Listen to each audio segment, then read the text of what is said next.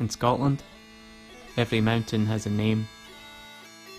Names which have changed to the ages, reflecting the myths, stories, and lives of the people who once called them home. Since the first detailed maps of the Highlands were recorded, these words have been frozen in time, giving us a window into the past.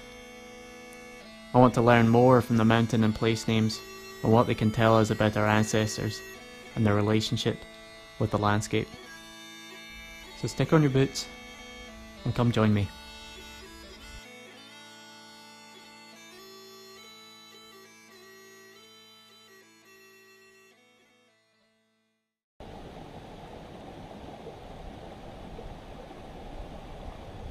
In this video, I'm on a 2-day hiking camping trip in Glen Etive, and I thought I'd share a few things I learned along the way.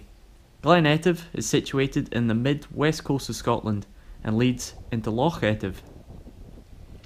The shores of this loch has an important place in Irish mythology. In one of the legends that make up the Ulster cycle, the heroine Deirdre has been held captive for years and is destined to marry a man that she doesn't love.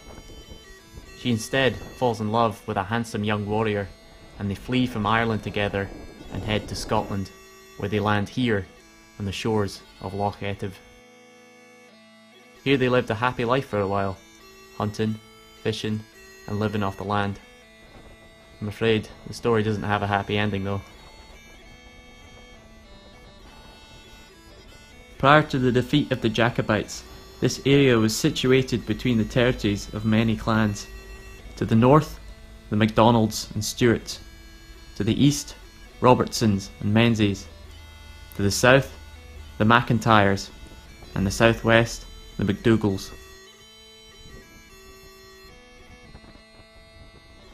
The first summit I reach is that of Ben Stariv, possibly meaning the peak of the rustling noise.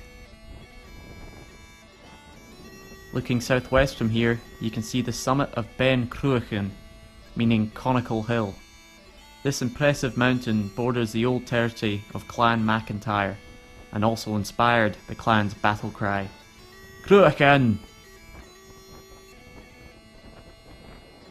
Cattle was the main form of economic wealth in the Highlands for hundreds of years, and the art of stealthily stealing your rival clan's cattle was a big part of the Highland warrior culture. These summits and mountain passes would have been well known to these men.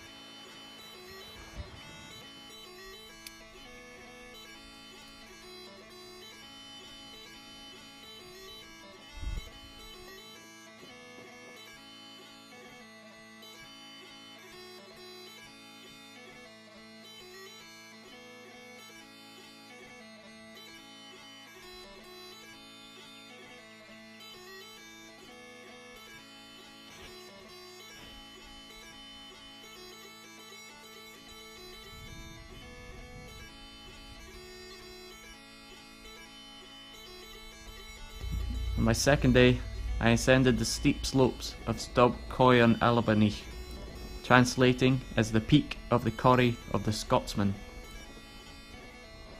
Unfortunately, like many of Scotland's place names, the stories attached to them have been lost, so sometimes all we can do is simply go to these places and use our imagination.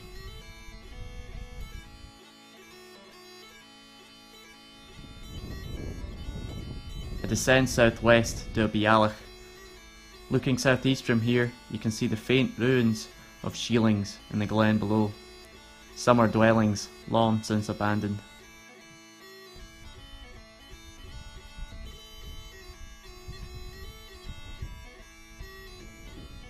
I then ascend the steep slope to summit Glas Fiain Vor, simply translating as the big greenish grey hill, Many mountain names are simply a description of their shape and colour in Gaelic, and can sometimes indicate changes in mountain vegetation and land use over time.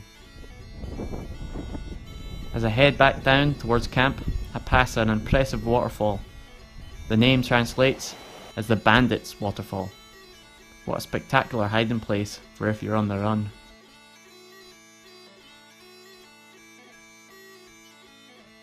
So thanks so much for watching, folks. Hope you enjoyed the video. If you found any of this valuable and you would like to support the channel, then you can check out my Patreon page. I'll put a link in the description below. Let me know if you like this video and if I should do more like it. And I'll be back with another video next Friday for your Fan Dabby Friday fix.